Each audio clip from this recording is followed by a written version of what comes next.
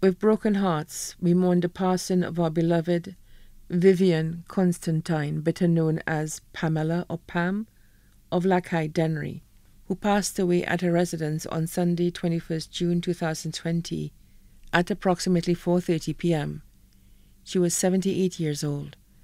Left to mourn her children, Barbara Grant of Brooklyn, New York, Valerie Constantine of St. Martin, Nova Constantine of New York, Rufina Joseph of Connecticut.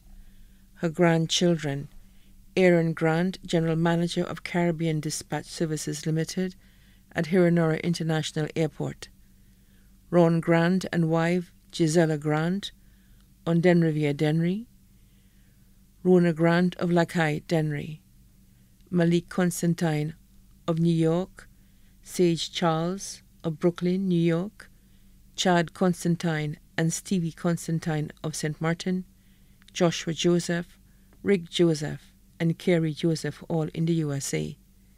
Sisters, Francilia Constantine of Barbados, Teresa Henry, better known as Lucita, Uselta Constantine. Brothers, Sylvans Constantine, Smith Constantine.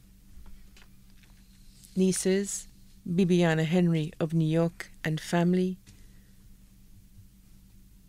Tomasha Henry and family of Olio, Veldra Constantine and family of Olio, Alenthea Constantine and family, Vasilia Constantine and family, Jarlene Constantine and family, Ursulin and family of Timon, Celia Constantine, Shan Constantine, Leonette Constantine, Serdi Constantine, Leandra Constantine, Hermina Constantine and family, Francilia Constantine of Connecticut, Nadia Donnellier of Connecticut, Keisha Constantine, employee of R.J. Clark, Davia Donnellier of Connecticut, Akela Talium.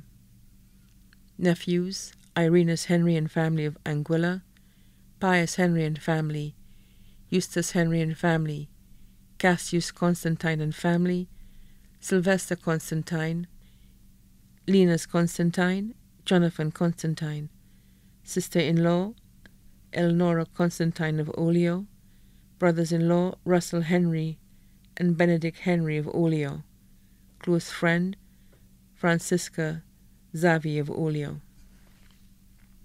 The funeral service for the late Viviane Constantine, better known as Pamela or Pam, will be held on Friday, 24th July 2020 at St. Michael Parish Church at Larry Seuss Dennery at 3 p.m. The body will be laid to rest at the Larry Seuss Cemetery.